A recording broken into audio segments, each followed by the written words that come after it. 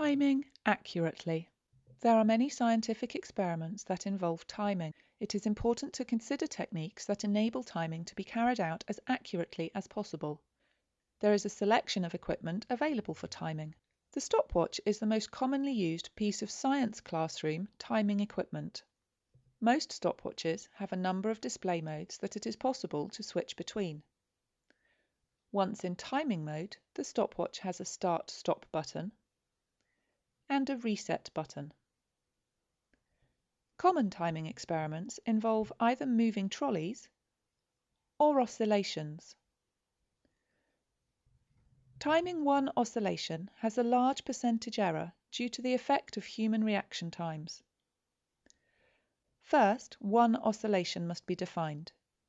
This is usually taken as the time for the oscillating item to move from one most extreme point to the other and back again. To eliminate parallax error, it is important to be face-on to and at the same level as the oscillating object. To time oscillations accurately, you calculate a mean average oscillation time. To do this, time how long 20 or more oscillations take, and then divide through to get the time for one oscillation.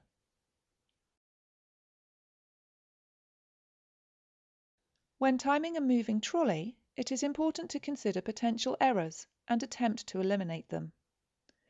If the trolley is moving down a ramp, the force applied to get the trolley moving must be constant.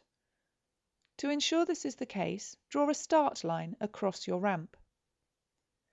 Place the trolley on this line in a manner that can be repeated. The trolley can then be released rather than push-started with a potentially variable force. Ensuring that timing ends at the same point for each trolley run is the next challenge. Draw a finish line on the ramp a known distance from the start line. To minimize the effect of error due to reaction times, this distance should be as long as is practical. Remaining errors in this experiment may relate to parallax or the uneven surface of the ramp. To eliminate parallax and reaction time errors, light gates can be used. To do this, the trolley may need to be adapted or a different trolley may be necessary. Attaching the light gate to a data logger and computer software allows collection of more reliable, accurate and precise data.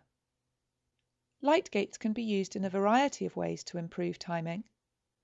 They can also be set up vertically for timing falling objects.